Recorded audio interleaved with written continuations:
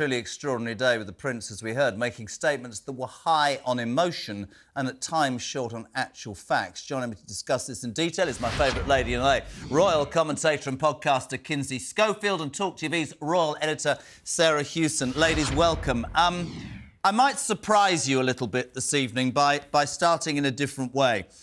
Today was high on emotion. We've talked about some of the facts were, at best, inaccurate. I just today felt that this man, you could see that there was genuine pain and hurt. And at times growing up, the level of scrutiny was overwhelming. That does not in any way get over the fact that they have talked about privacy and then gone and sold their souls. But there seemed to be today... It was a momentous moment, but I'm not saying I felt sorry for him, but I saw another side, and then I'm looking at that, and then I think to myself, this is more than about Prince Harry. This is about the royal family and its very existence, and that soap opera that is the monarchy on a daily basis is right front and centre. Let's start with you, Sarah, if we can. How did you've watched this all day, how did you feel he came across in court today? What's your gut feeling?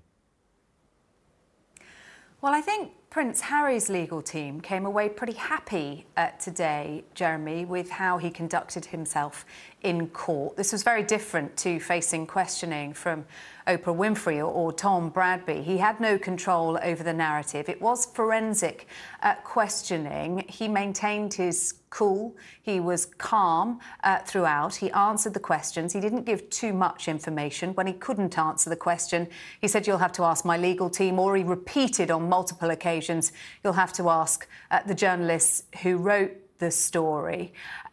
The degree of questioning from Andrew Green, Casey, was very forensic, very detailed, but it was always polite as well. And I think when you talked about a sense of sympathy that you came away with, that was the case being put by the KC for the Mirror Group newspapers. Look, everybody, he said, he is sure must feel a degree of sympathy for you, Prince Harry, having lived through the level of media intrusion that you have and the impact that it's had on your life. But what that media intrusion doesn't necessarily equate to is unlawful activity. And what this case has to do is prove that there was illegal, unlawful activity in order to get those articles and to put them in the press. Absolutely, and what I've always tried to do genuinely on this show, JK Live, is to look at both sides. So, having said what I truly felt to a degree, you know, you lose your mother, that goldfish bowl is overwhelming. I've also sat here, Kinsey, every night and said,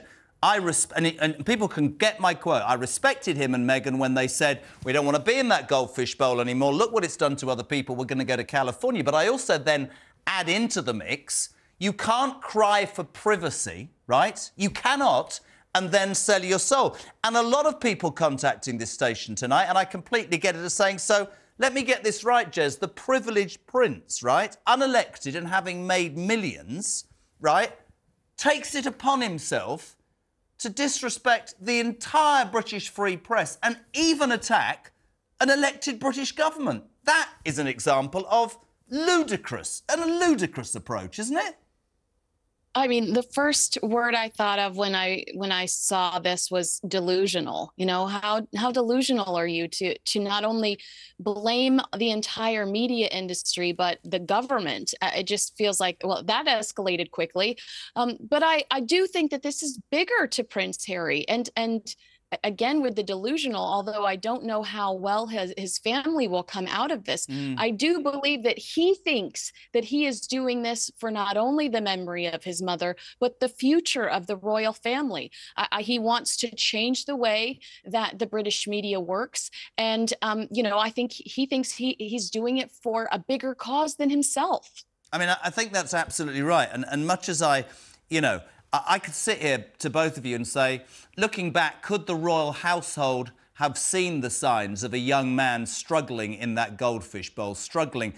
Some of the instances in court today were very interesting because he was quoting, you know, what he perceived to be the press having a go at him. And they were saying, well, hold on a second, that's come out of statements from not only another newspaper, but maybe even the royal household itself.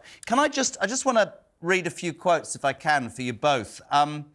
He said, interestingly today, Sarah, he played up to some of the headlines because he might as well do the crime. As a teenager, and I quote, and in my early 20s, I ended up feeling as though I was playing up to a lot of the headlines and stereotypes that they wanted to pin on me, mainly because I thought that if they're printing this rubbish about me and people were believing it, I might as well do the crime, so to speak. It was a downward spiral whereby the tabloids would constantly try and coax me, a damaged young man, into doing something stupid that would make a good story and sell lots of newspapers. I'll give you what I think, Sarah. I can talk about could his family have done more, and I can talk about the fact that I have a degree of sympathy, but blaming the media for his reputation as a thicko or a playboy prince doesn't bear scrutiny. Nobody forced him to take cocaine or LSD. Nobody forced him to play around with a string of young women. And nobody forced him, did they, Sarah Houston, to wear a Nazi uniform? That's ridiculous. No, and the Nazi uniform was one of the most interesting pieces of evidence we heard today, Jeremy, and just how that was handled. You talked about the support he'd received from within the royal family. Well, we learned a little bit about how his father responded to that incident, that Harry was grounded, that he was forced to take a job working on the Highgrove farm. He was mucking out pigsties on the farm, and his father was extremely disappointed by his error of judgment. But on other incidents where Prince Harry had clashed with a paparazzi photographer, for example, his father had expressed sympathy and understanding for him. But yes, I think what you get, the impression that you come away with after today's evidence, and of course we've got another half day from Prince Harry to come, is a man who was very much struggling, a boy, a young man, now a husband and father, struggling with his position in the public eye, struggling with the way in which he was portrayed in the media. And what this court now has to decide, and the judge has to decide, is whether this is about Harry wanting revenge for what he sees as excess media intrusion, or whether there was illegality at play. The interesting thing is, you know, and there's so much I could say. You know, he said that, you know, I lost my circle of friends. I can tell you categorically there was a certain nightclub in London, right, owned by a good friend of his, that he would come out the front door and the paparazzi would take a picture and that would get in the newspapers. You can't have it almost both ways. Can I just read this to you, Kinsey? Whenever I got into a relationship, said Harry, they were very keen to report the details, but would then very quickly seek to try and break it up by putting as much strain on it and creating as much distrust as humanly possible. This twisted objective is still pursued to this day, even though I'm now married. My answer to that is, I'm not condoning in any way, but you are in the public eye. There is a degree of control, and your behaviour sums up how you are portrayed, I think. And I go back to what I said at the beginning. Go to California with Meghan and stay there. Don't write a book and don't do a Netflix series, because you are inviting in the very thing that you are saying that destroyed your bloody life. That's the point, right? I don't, you know, I read that statement and I think, you know, you people you're introduced to the world, there's enthusiasm, but a journalist's job is to then go look into that person and report on that person's history, their family, because that's what, you know, that's what people are curious about. And these are, you know, Harry is going to be a historic figure in history books 200, 300 years from now. It's different for him. But I don't believe anyone wants him and Meghan Markle to break up, to divorce. I don't think any of us have that desire or, you know, are pursuing something to see that happen. That's just not realistic. I don't think anybody is that hateful, or it's just almost silly to suggest that there's an ulterior motive here in the coverage to break up his marriage. I think there's a real dichotomy, and I think the issue here is, you know, it's even more so now, the scrutiny, because they've moved away from being working royals to becoming celebrities. I sort of mix between victim/instigator, but I go back to what I've said, ladies, throughout the whole thing, which is I'm not altogether sure whether he's badly advised or thinks he's on a mission. But the minute you start criticising an elected government, the minute you feel that it's your right to take on the British press, I think you're on very dodgy ground. I think some of what he said was salient, but I just think his overall behaviour, and a lot of people have said to me, and I just want to say this before we go to a break, you know, we worry about his mental health, which goes back again in the world we live in, and that's absolutely spot on. It goes back again to the very beginning of how we started this part.